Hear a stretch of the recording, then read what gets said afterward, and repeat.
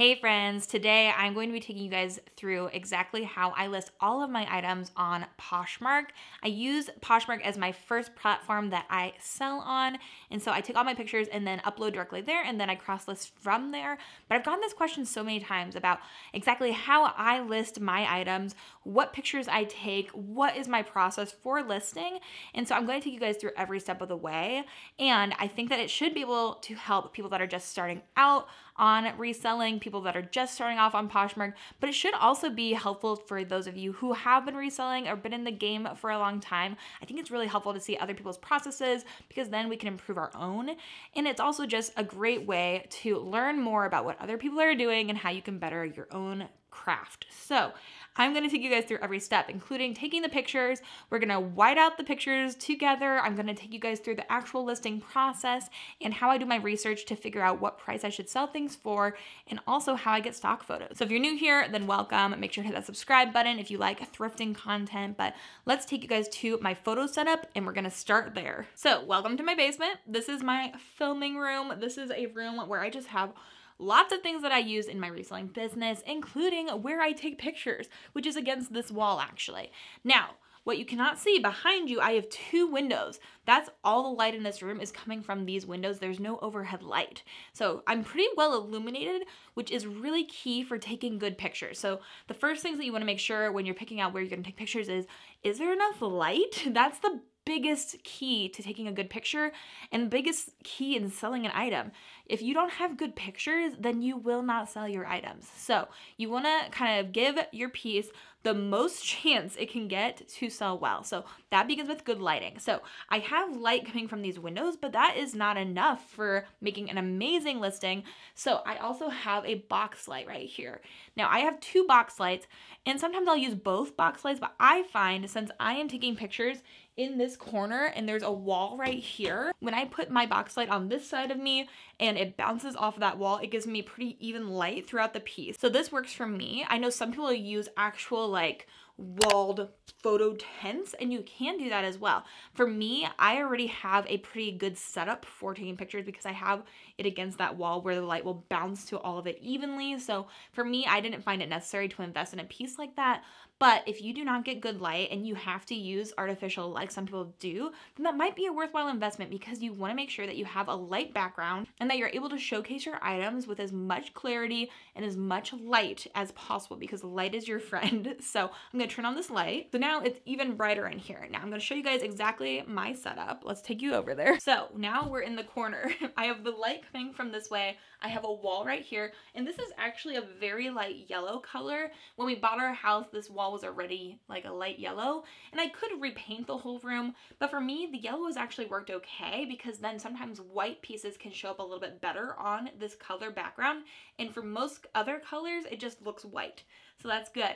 And as you can see, it's bouncing light off of this wall, and so it's still getting a pretty even coating of light when I'm with the wall on my side. Do you see that? So now I take pictures as they're hanging.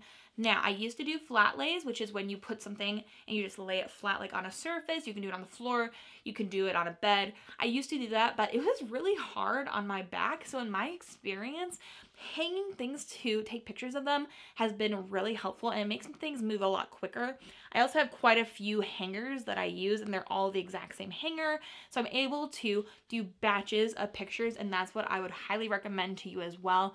Batching your photography is the easiest way to get lots of photos done, especially if you can sit down and put all of the pieces on a hanger, have many hangers, so that way everything is hung. All you have to do is when you're finished with a piece, take it off its hanger, throw it in your done pile, and then pick up the next piece and put it directly on the wall. I find that to really cut down on my time. If I'm individually putting a hanger on every piece as I'm going through and like fixing it, it just takes a lot of time. If you can do it all at once, you're gonna be much better off. And that goes for more than just getting your pieces ready to photograph.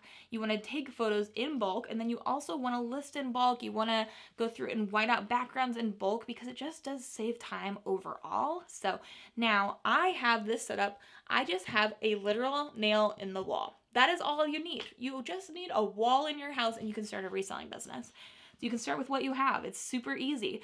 So now I have all these things on just regular clothes hangers, and I just hang them on my wall. So the piece that we're gonna list today, I just grabbed, it is this black long puffer coat, and it's from a new to me brand, so it's gonna give us a good opportunity to list and also to research and do things that I've never done for this brand. So it's a good spot to start for anyone that doesn't know what they're doing. I don't know what I'm doing with this brand, so it should be a good even playing field for all of us. This is from the brand Noise, and I know this should do really well. It's a Canadian brand, but black is notoriously hard to list and to take pictures of. So I'm gonna tell you guys everything that I would do for this piece. So I'm going through and buttoning all of its buttons. I'm making sure that it's gonna look its very best for taking this picture. So now we have the piece hung, the light is hitting it, it's looking its best, and now I'm gonna start my picture taking process. So I'm gonna make sure to screen record all this so you guys can see exactly what I am doing. Now, we are going to take pictures. So I'm going into my camera app, and I use my phone to take pictures for all of my pieces. It's super easy, and I find it to just work the best. So whenever you open your camera, it's gonna start off in 4:3 mode, but you wanna go and click 4:3 here on the bottom and change it to square mode, because Poshmark requires you to change all of your pictures into square mode. It will automatically crop it to a square, much like Instagram. You can now use pictures that are not a square, and you can like zoom out and zoom in to get the square that you want. But if you start off with it in square mode, you're gonna thank yourself later. So this is the piece, and I have it in square mode. Now you're gonna be tempted to center this, and you do want to have all of your listings centered. So normally you would want to take a picture like this. Now, because of what I'm gonna be doing later on with photo room and removing the background of my image from my cover photo, my first photo, I always step back and give myself some room here on the bottom. So my first picture is literally going to look like this. Even though it's not completely centered, I'm going to be able to go and zoom in later on, and it's going to make more sense when we get to that step. Now, for the rest of my pictures, I'm going to just center them normally. So for black, you kind of have to play around. Do you want your light to be on it? You're going to wash your black out. I'm going to center over here on the wall, and then that should give me a pretty clear black picture. Now, I'm gonna go in and take pictures of details. So for this, there's a lot of details. Even on the zipper pull, we have some branding, so I wanna get pictures of that. We also wanna get pictures of the ends of the sleeves. So I'm gonna pull that over. It's a nice puffer. We see the zipper all the way down. We also have buttons here on the inside, so I'm gonna take pictures of that as well. We have pictures that we wanna take of the pockets, and then on the side here as well, we also have more buttons, a pocket, and a zipper. So we're gonna get pictures of all these detail shots. You wanna get a picture of anything that somebody could ask you about. So I'm also gonna take pictures of the materials tag. If you do not take a picture of the materials tag, I guarantee you, you will get so many people asking you what the fabric makeup of it is and also how to take care of it. So I always try to provide as much information and pictures as possible. And you wanna definitely make sure you get pictures of the tag. You wanna get pictures of the size, you need to get pictures of the back. You literally just take pictures of every angle you can think of and give some close-up shots of detail as well, and then you should be okay. But more is better than less, and then you can go through and pick and choose which pictures of the piece you actually want to show. So I'm gonna take pictures of all of those different angles and give it my best go at getting as much of the piece pictured as possible. Now, as I'm going through and taking pictures of especially of the inside tags, it make your life a lot easier down the road if you're able to look at all of the inside tags and see if there's a style number on these tags. Now, for this piece, I just see that it says Akira down here on the bottom. I'm not sure if that has anything to do with a style name, but I took a picture of it so that later on when I'm doing research, I can know for sure if this piece is called that, because that will make my life super easy when I am looking for photos of it that are already taken, or also just details about this coat that I don't have to provide myself. Because the best people to market their items are the people originally selling it. So if I can find the original listing for this coat, I can literally just copy and paste the description into my actual listing that I'm creating, and that really cuts down on my own work. So that is the plan. So I took pictures of those inside tags, and those are really where you find some invaluable information. So never skip the inside tags. You can also find information on some pieces like Madewell will include what year and what month even sometimes the piece is made. So that's really helpful for narrowing down your search of what the title of this item could be. So I took pictures of this item and I did them all in square mode. We have lots of information now. We have lots of pictures.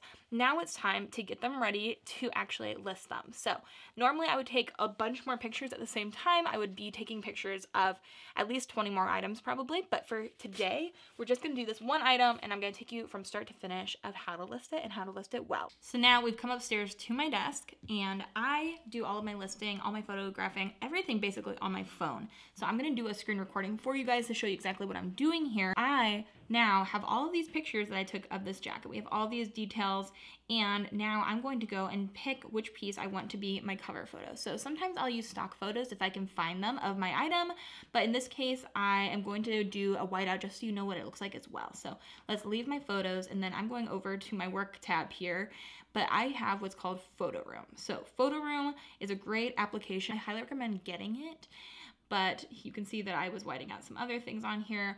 But I have the free version of this, and that's why I do some pains while I'm taking photos to zoom out, because later on I'm going to be able to zoom in and get rid of all of the watermarks and logos that they put on if you have the free application. But I recommend even just starting with the free application. They'll try to get you to pay for Pro, but if you are cheap and want to save as much money as possible, then I highly recommend starting with what you have and starting with the free version. So now we have all these pictures that I took. Now I'm going to start with the picture that I took far away that I gave room at the bottom for. And now you're going to see why I did that. Because my phone takes good enough pictures that it will do well enough that I can zoom in further later. So even now I can grab this picture and move it around in the picture. So if it wasn't in frame before, like what if it was up to the side, then I can just move it, and it also gives you guides. So there's the guide for the middle. I'm gonna line it up and leave it in the middle, and then you can see Photo Room, it has their logo down there in the bottom right, but that doesn't matter. We're gonna get rid of it eventually. So now, remove logo for Pro? No, we're gonna hit Save Image. So we saved the image, and that is it. Now, I would normally do this in bulk, and you can see below, I've done this for many other pictures, because that's just how it works. You gotta do more than one at a time, otherwise it's very time consuming. So that is just taking the whited out picture. Now, what we're gonna do is start our listing in Poshmark itself. So now I whited out that picture, but before I go in and create a listing on Poshmark, I am going to go and do some research on Google. So I have my Google Chrome app. Now, I did a little bit of research when the camera was off to make sure that I could show you this really well. So I first usually start with writing in, if I can find that style name on those inside tags. So I did write in Noise Akira, and this is what that showed me when I pulled it up. It showed me the Noise brand, which is what I'm looking for, and it also showed me a lot of black coats that look kind of similar to mine. So that's really exciting. I also see that Madewell sold a Noise Akira long quilted parka, and mine is definitely a long parka, so that's encouraging. And then I see this first picture right here, this Poshmark one. That is literally my code. That is so helpful. Now, some people use stock photos, some people don't. I don't mind using stock photos personally, but this piece looks like it sold for $50, and these are literally all the pictures that I took look exactly like this. This is my jacket that I have. So I'm gonna look at this, and they said Noise Akira parka, and then it was new with tags. Haven't even taken out the plastic. They don't have any information really in their description, but they do have stock photos, which is super helpful. Now, on Poshmark, if you hold down, you're gonna get these options. So I'm not gonna use those options, but if you click one time, you can pull up the picture and then take a screenshot. So I'm gonna take screenshots of all three of these pictures here on Poshmark. If I found a result on eBay, usually you can hold down on that, but when in doubt, just take a screenshot because you'll be able to crop later. So I have those pictures of that. So that was on Poshmark app. I'm gonna go back to where I was looking on Google because I wanna get some details about this piece as well. I don't want just the pictures. I would also love it if they gave me some information on the piece, like the name of it or something like that. So then I went to this Madewell listing, and this is also my coat, just in a different color, which is really helpful. So things are not always this easy. They also give me the Noise size chart, which I think is really helpful. So I'm gonna click on these pictures too because I would love to have that size chart to include in my listing. So I'm gonna take a screenshot of that. And then this is not the right color of my coat, but it does show you from that side view. I think that's interesting with that zipper that you can wear it like that. So maybe I'll take a picture of that and just reference it later. but this is called the Noise Secure Long Quilted Parka. So now that I'm here, I'm gonna copy and paste that title. You can see that this originally cost $260 for this parka. So now I have that title copied, and then I'm gonna scroll down, and even though this isn't the right color, I can still use all this information because it's about the same exact coat. So I like to find little workarounds when I can. Oh my gosh, those are cool. Anyways, well, I like to use all this information. If it's already made for me, that will make my life super easy when I go to check out. Now, things are not always usually this easy. I don't normally have a style name, and I didn't even know that was a style name, so that was very lucky for me. But what I do normally do is go over to this other Google app. So we have a Chrome app, which is just like your normal searching. People ask me about this all the time, how I do reverse image searching, and this is how I do it, and it's super easy. You need the Google app. So instead of Chrome, we have this Google app in my top right here. It looks like this. Now, you can search like a normal app, and it usually populates over from my Google Chrome as well. But you know what else I can do? To the far right, do you see this little camera button? That camera button is so helpful. If you're in a thrift store and you don't know what something is, or you don't have an actual logo, look at this. You can literally just use your camera and search right then and there. And you can literally look up, let's look up what camera I'm using. I'm going to just hit that button, and then it literally will reverse image search. It'll give you exactly what camera I'm using, which is so helpful. And my mic too, how helpful. You can literally look, I am using the Canon EOS M50. It literally got that right. It's pretty accurate in my opinion, and I am using a Rode mic. So that is super helpful. Now, I use this all the time for clothes though. So now, if I didn't have all of these pictures now of the actual listing of the actual stock photos of the piece, I could go in here and just click a picture that I have and see if it would give me what it is. So I'm looking, when I do that big parka from further away, I do get a lot of other brands. So this wouldn't have been able to give me the exact name, the exact title, what it was called, but for some other pieces, it does work like that. So I have another pair of pants here. These are Lily Pulitzer pants, and these I can find from doing reverse image search. Tons of other people that have listed things that are either the exact same or similar. And then usually you can just follow these links and figure out what they know about the piece. And it's just a kind of a piecing together game. That's what I find a lot of listing to be.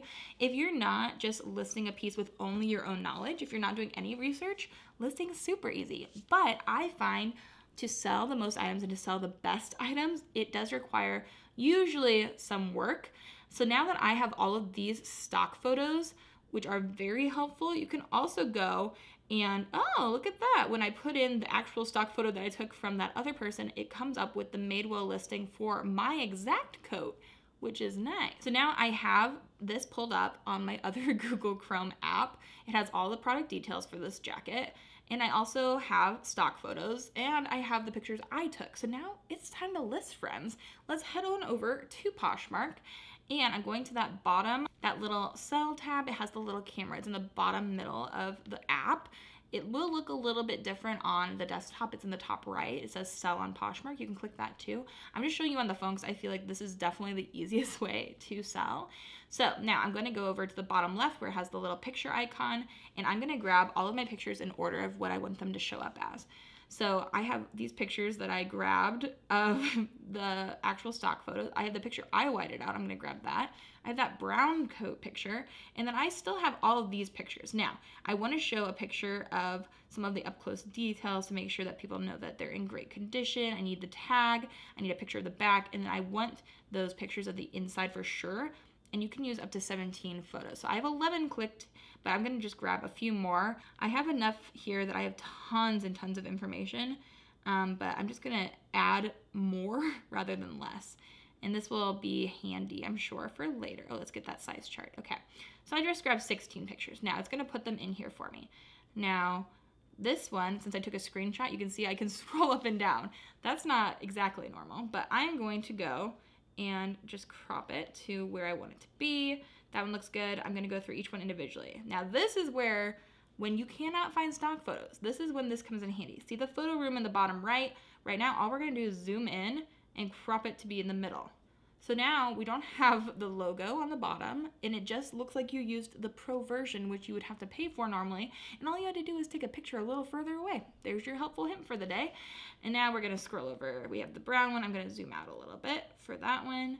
It's a really cute coat too in brown. And then all my other pictures I took in the actual square mode, so those are all good except for this size chart that I took a screenshot of. So I'm gonna include that size chart because people always want measurements. Now for this, I have the size chart that gives the actual measurements of the item, which is super helpful. But I know a lot of people are kind of divided on if you should give measurements in your listing or not. Now, I personally, I don't. Unless something doesn't have a size on it, then I will take measurements, and I will take measurements directly with my phone as well. I don't get out a ruler, I don't get out measuring tapes usually. On our iPhones, we have a measurements app that the phone comes with. I will literally just take that out, put the piece on the ground, and take measurements and take a screenshot.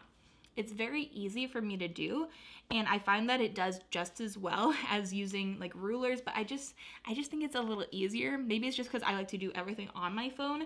It just makes it a little bit quicker for me if I don't have to pull out measuring tapes and like bend over and things, because I also just, you know, don't want to bend over for me. Now I have all my pictures cropped. Now, so top right of cropping photos, we're gonna hit next. And then you can pick your cover shot. And there are a lot of good options to choose from. I like this first one, and I like this one where she has her outfit out. Ours is actually a really good photo too, but since I have stock photos, I'm gonna use them. I'm gonna do the one where it's closed, just because I think that's a classy picture. Now, if I was using pictures that were my own, then I would use this editing tab. I always use the editing tab if I'm editing pictures that I took. Since this is a picture that has already been taken by a professional photographer and edited for this website, I'm not gonna edit it again because sometimes it can look really crazy if you try to edit it on top of other editing. Maybe I could do mild, but I'm just gonna leave it in the original. But if this was my own picture, if I were going to go back and choose my picture as the cover shot, then I would definitely click mild for editing. I always do something, because even though my original shot is actually really good for this one, usually black is hard to take pictures of, I would use the mild feature and just give it a little something and then move forward. But I am going to go back now and click that first picture, the stock photo, and that's gonna be my first picture. Now you can see all my pictures have populated. You can also include a video of your item, which I find to be helpful if it's a fabric that's really hard to get like the shimmer of on camera, or if it's just a piece that's really hard to show laying right. Like if it's a dress that has a lot of like flow to it, I like to take videos of that sometimes. But now we're gonna go in for that information that we collected on this. So the title that we found for this piece was the Noise Akira Long Quilted Parka. So I'm gonna copy and paste that. So I'm gonna allow paste, and then that will automatically pop in. So now that is what they called this piece, but I'm gonna add some extra details. And that's what I normally would do too if this piece that I was listing was not something that I had all the information for. So the Noise Akira Long Quilted Parka. So I'm gonna add that it's in black. And then I'm also gonna say what size it is. So it's a size, I'm not even sure, I've gotta go back and look at my picture. It's a size medium. So now I wrote size, just shorthand, capital S, capital Z. I just find that usually I need a lot of my characters in my title. So I usually always do that, but you can always come up with your own little ways that you normally list things. So black, size medium. And then here, if I needed to add in more details, I'd put in a little line, or I kind of think of things that people might be searching. So what else would you be? A black puffer coat. So maybe I'll just put black puffer coat here instead of just quilted parka. So now that's gonna be my title. It's not new with tags. If it was new with tags, I'd put capital NWT at the very beginning. But for this piece, it's not new with tags, so that's what that's going to look like. Now for my description, I am going to go over and literally take these product details because that is literally what is correct about the item. And this even says here, this description was written by Noise. So I'm giving them credit for that description. Now, that's what I always include. And then I'm also going to show you guys what I normally write for pieces that I don't have information for, because I would include that even if I do get information from other people. So this coat is in like perfect condition. So I'm going to say that in excellent condition with no flaws. Those are the things that people need to know and will ask you about over and over again if you do not include them in the listing. So in excellent condition, no flaws, gently used, and then I'll add a period. And then I usually reiterate what was in the title. So I'm gonna say Akira style black puffer parka from Noise. From Noise in great condition. So honestly, I usually reiterate things over and over again. Now, for descriptions, I find that they don't really matter.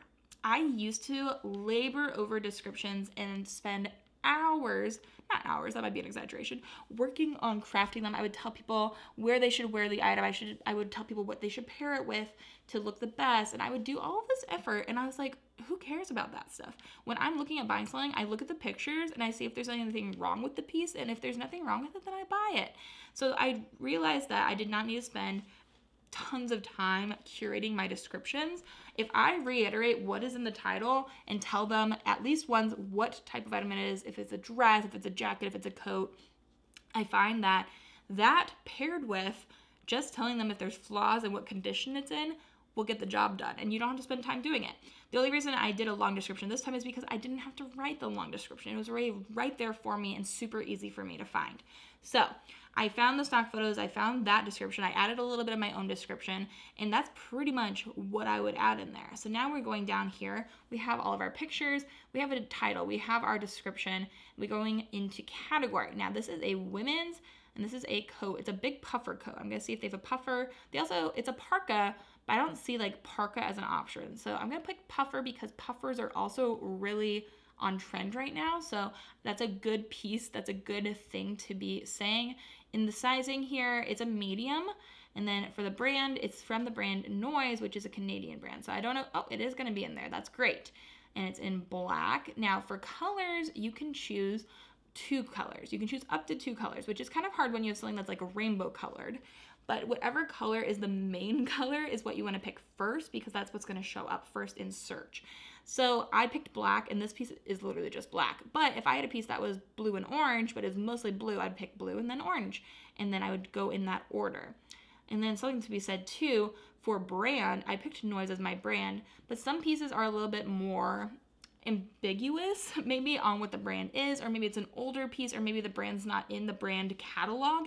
If you run into that can be hard. So there is an unbranded choice where you can pick no brand. I don't suggest doing that unless it's a last resort kind of a thing. If a piece is older or vintage, I always pick vintage as the brand. And I do find that I sell a ton of vintage items, even if they come from a different brand. But if you have the brand and you have vintage as an option, I would click the brand as being what the brand is. So like if you have a vintage Winnie the Pooh sweater, I would list it probably under Winnie the Pooh if you're able to, and then use the style tags that we're gonna get to in a second to write vintage, because you wanna have vintage in it somewhere, but you don't need to have it as the brand, especially because if you're cross-listing over to other platforms, some platforms don't have the brand vintage as an option. So I'll give you an example of that in a second, but we just did the colors black. This is not new at tags, but if you go in here, you can click yes or no. I never click no. I only click yes if I have a new at tags item. Otherwise, it's optional and I leave it blank. Now, style tags is optional too, but we're gonna add style tags. You better believe we are. Now, this is where it comes into play, especially when you're dealing with vintage items, is that on platforms like Mercari. If you're listing on Mercari, they do not have the brand vintage as an option. So you have to click no brand in Mercari, but you can carry over your style tags from Poshmark to Mercari. So if this was a vintage item, I would 100% put vintage in the tags here, because then that's the only way for people to know it's vintage over on Mercari. But for this piece, this black puffer coat, I am gonna see if puffer is in their style tags. It's not, but they do have so many of these style tags that you can choose from, and they are really, really helpful. So something like Gorpcore might be something I would pick because it's kind of like outdoorsy, that kind of a brand. But there's also like all of these are great places to start if you don't know what to put in your style tags. If it can relate to any of these, this is the way that they are going to be able to match you to search results. So if somebody is looking for a specific style rather than for a specific piece. Like maybe somebody's not gonna look for a noise black puffer vest or puffer coat from me, but maybe they are looking for a Y2K piece, or they're looking for something that's tie-dye. This is how you can help narrow down your search results to get in the front of eyes of more people if they're not looking for the specific title or something in your description.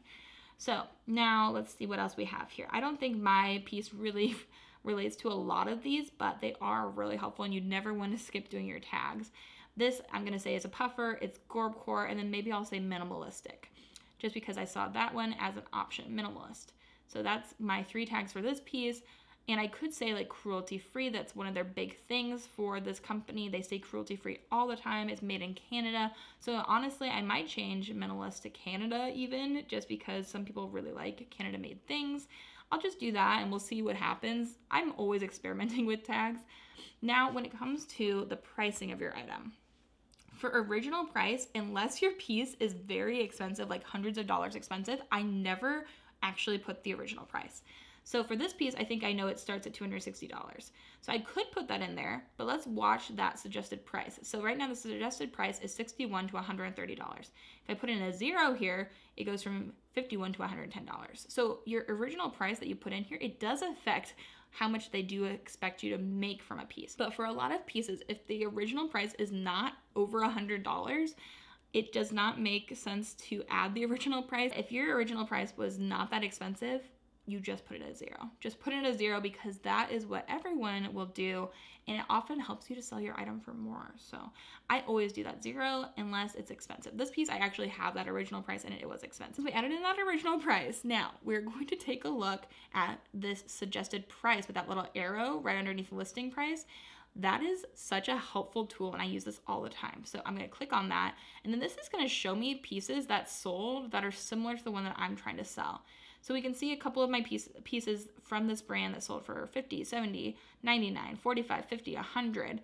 My piece, I think I can get this to sell around 100 because it is black, it's in great condition, and I think it's really nice, and I'm going to cross-list this. It might not sell on Poshmark, but I think it will sell somewhere.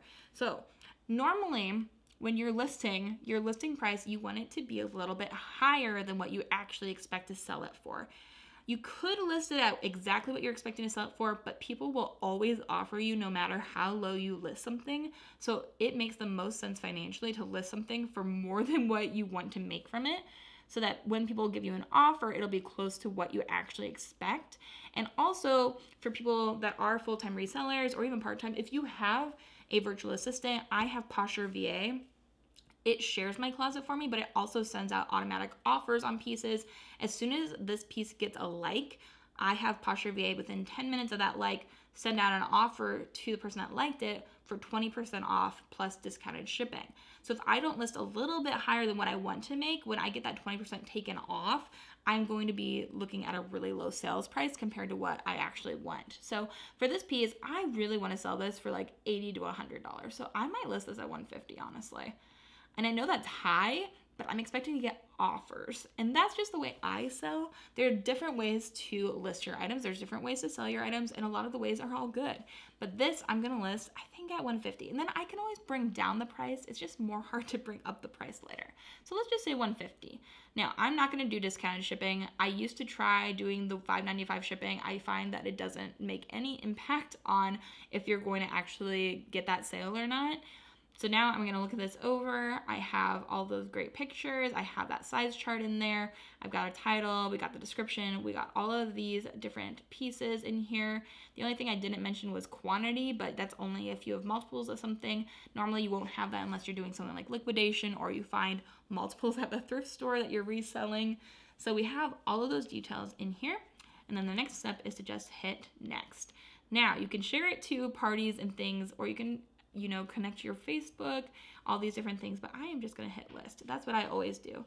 So then when I come on here, I looked at my notifications to see how everything is doing, but then I would go on and list the next piece. That's what I do. I repeat that over and over again, and that's how I list all my items, and then I use Vendoo to cross-list them onto Mercari and eBay. But that's the process. You take the pictures, you zoom out a little bit, you white out the background, you try to find stock photos, try to find anything that will make your life easier when it comes to the listing process. And I like to do that by doing a reverse image search or just by Googling if I have that style name. That was so helpful today, and that does not often happen. But that's another thing. You just need to check those kind of words all the time. They're usually weird words and they don't make a lot of sense, but if you just take the time and do at least one Google search, sometimes that can really pay off. So I did find the style name today, and then I went through and showed you how I actually list and the kind of things that I would always put in a description. I would definitely do that. No flaws, if there's no flaws, gently used, good condition, great condition, excellent condition, fair condition, all those things. And then hit that list button and send it off to the races, and always be open to taking offers. But it's possible to make a lot of money on Poshmark. I do all the time, and I do think that Poshmark is a great application. So if you guys want to see more videos on how to start a reselling business, how to list things, how to picture things, any other kind of video you want to see, any how-tos, let me know in the comments down below. And make sure to hit that subscribe button if you are not already subscribed. If you guys like thrifting and reselling content, I make videos 3 times a week. So thank you guys so much for watching. I hope you guys are having an amazing day. I hope you have an amazing rest of your day. And until the next video, bye.